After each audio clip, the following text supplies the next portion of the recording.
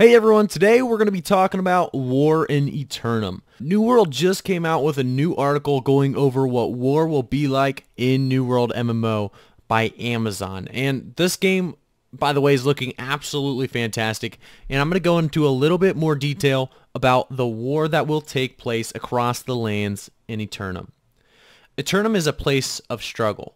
Not only will you have to contend with the forces of corruption, but you must also protect yourself from other players. Claiming a territory is a good first step in establishing a foothold, providing security and resources for the days ahead.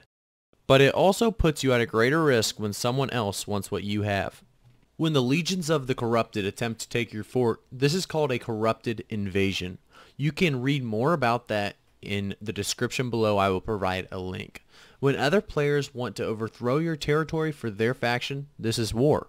Before you can wage war on another faction's territory, you must weaken that territory to a point where it's vulnerable and enough to have war declared on it. In order to do this, you must perform the required amount of faction missions. You can read more about the faction missions in the description as well. Next, we're going to talk about the Vanguard. When you go to war, you go on behalf of your faction. The three factions are locked in an constant struggle for control over Aeternum. A faction is made up of companies that have declared their loyalty to their faction. When the required tasks have been completed to put a territory into a conflict state, there is a lottery to decide what company will lead the charge into battle. If your company has been selected as the Vanguard, the governor can select members of their company to fill the attacking ranks for a 50 versus 50 war. If they have enough members, they can fill the war entirely with members of their own company. However, if a smaller company is selected, they can pick from anyone in their faction or even pick volunteers from the third faction to be involved in the war. For example, if a company from the Syndicate has declared war on a territory owned by the Marauders and they don't have enough warriors to fill their ranks, they can enlist help from members of the Covenant. If you would like to offer up your sword and volunteer for wars, you must travel to the territory where the war is to be fought and sign up on the war boards in the settlement or outside the fort. Prepare for battle. Wars will take place in specific windows of time that are set by the defending company. Being able to set the time the war takes place helps for better coordination of the participants. This also removes the potential for offline raiding or wars taking place during an inconvenient hour for the majority of members involved. If you have been selected to participate in a war, congratulations. You are about to experience a pinnacle PvP moment in New World. Once you have been selected to fight, make sure you're logged in and ready because you'll be getting a notification before the war begins. When the time comes for battle, you'll be teleported from where you are on Aeternum straight to the battlefield. The battle begins. The attacking army will attempt to breach the walls of the fort and capture its claim, thus taking over ownership of the whole territory for their faction. Before any fort gates can be damaged and breached, the attackers must first capture 3 rally points in front of the fort. Once captured, they cannot be retaken by the defenders, and the front line is pushed ever closer. Rally points can be used by the team as respawn points or to access their armory. The defending team will use everything at their disposal to repel the invaders. Weapons of war. An extra layer of strategy and tactics are introduced to the equation when you start building siege weapons and siege platforms. As an attacker, you can spend your battle tokens at the war camp's armory to acquire siege platforms and build them on the battlefield, similar to how they are acquired and used in invasions. You can gain additional battle tokens by contributing to the battle. The defending fort will be able to build siege weapons along their walls to help fend off the attack. These siege weapons won't come at a cost to the defenders, but just how powerful these siege weapons are will be dictated by how they have been upgraded through the territory progression system prior to the war. So if you want to protect your fort with the strongest siege weapons available, make sure you're doing the required town projects back at your company settlement.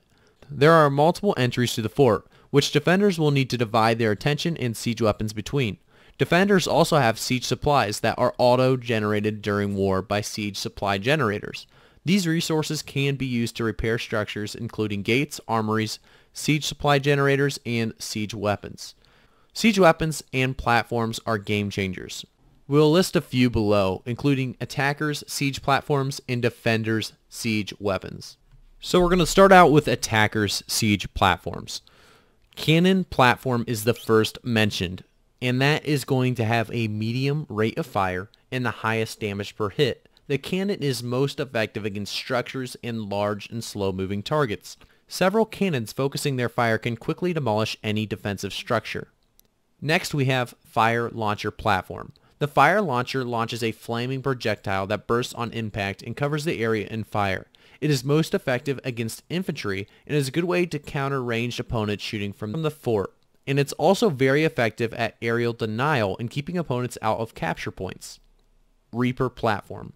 The Reaper is a rapid fire turret that launches bolts at very high speeds. Individually, the bolts don't do a lot of damage, but sustained fire can quickly whittle infantry down. It's most effective against smaller and quicker targets that the other turrets have a hard time hitting. Defenders' siege weapons. First, we're going to start out with the ballista. The ballista is the defender's version of the cannon and serves the same role as an anti-structure siege weapon. It is most effective against structures and large, slower moving targets. Next, we have the explosive cannon. The explosive cannon fires an explosive shot that disrupts and knocks enemies back. It's most effective against groups of infantry and provides an area of denial, like at the rally points in front of the fort. However, its slow rate of fire makes it largely ineffective against fast-moving targets. The repeater turret. Defender's version of the repeater is functionally the same as the attacker's. High rate of fire, low damage per shot, and is most effective against smaller, quicker targets. Fire dropper. The fire dropper pours burning, molten liquid down on anyone below. It does high damage over time, making it most effective against groups of enemies attacking the gate. Next we have the Horn of Resilience. The Horn of Resilience provides a temporary healing and defensive buff to all allies in the area. It has a lengthy cooldown, but can turn the tide of battle when used at the right moment.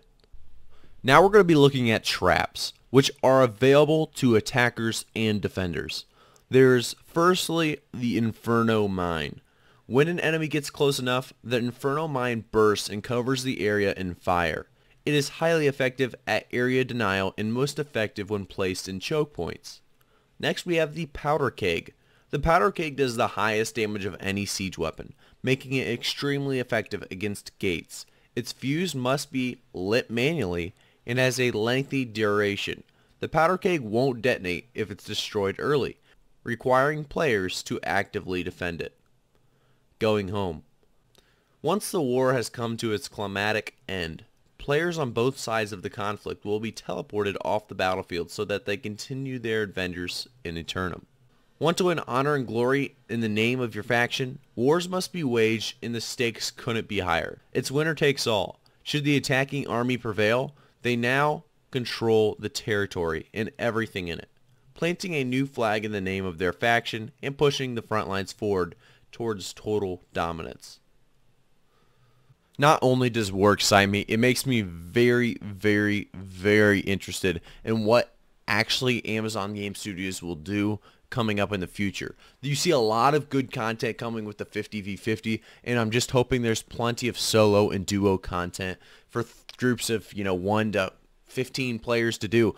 I don't think it should always be 50 versus 50 as the main content in this game, as there's a lot of people that love small groups and don't like the big shouting matches between 50v50 battles. If done correctly, the 50v50 can be an absolute blast, but I'm very excited for this and I cannot wait for the game to come out. Let's hear what you guys have to say in the comments below. Make sure to like and subscribe so you can see more New World content. As soon as it comes out, you can get the first bits of information and always be talking about it and seeing what's coming up next. So I'll see you guys next time in the next video, and thanks again.